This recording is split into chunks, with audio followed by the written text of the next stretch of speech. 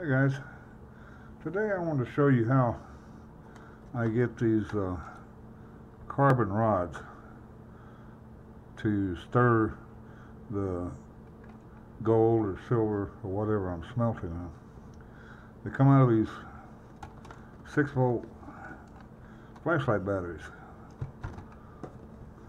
This is the first one I took apart, and as you can see it says alkaline battery. Well, you don't want the alkaline,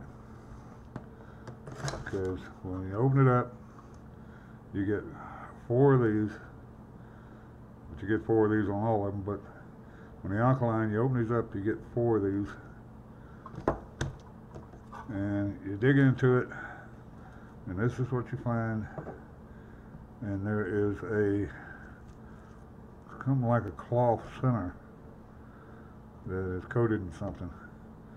But there's no, there's no carbon rod in it. But then, got another one. This one doesn't say anything. It just says heavy duty railback. And I was pretty much sure there wasn't going to be any carbon rods in this one. So, took the top off of it, and again, there's 4 of these, and you take that. These things are greasy, they got crap on them.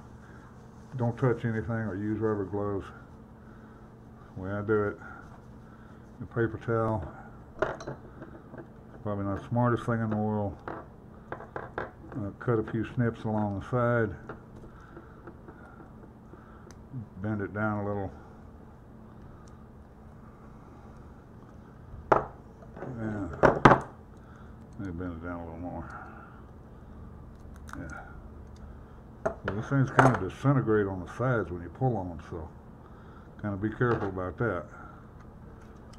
They take the whole top off of it.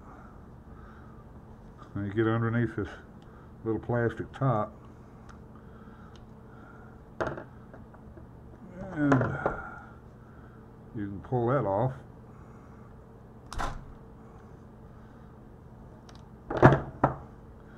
and then the way I get these out is I've seen people on YouTube just pull them straight out. It seems more likely to me that you're going to have an easier time getting them out if you twist them first and then pull up slightly. And there's your rod. There's 4 of these in each one.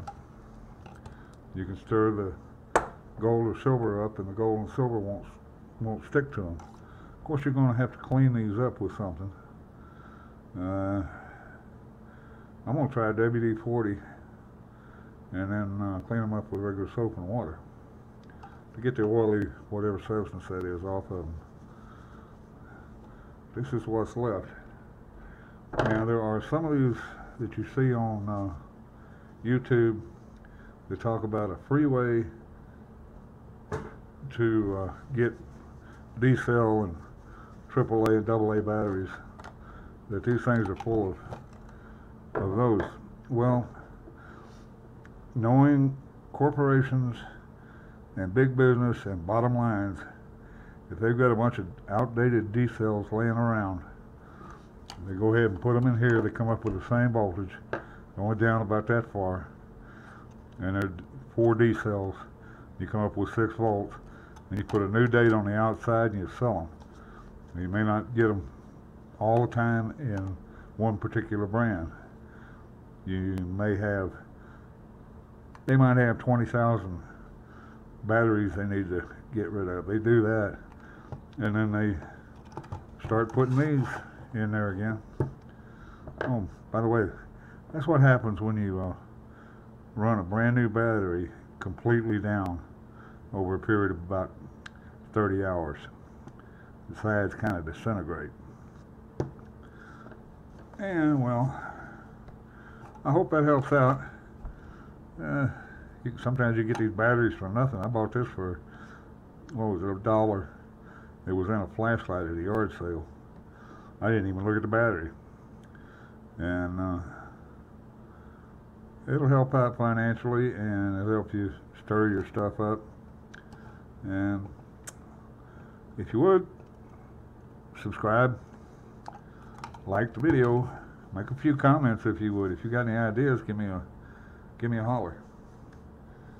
Okay, well, I'll talk to you next time.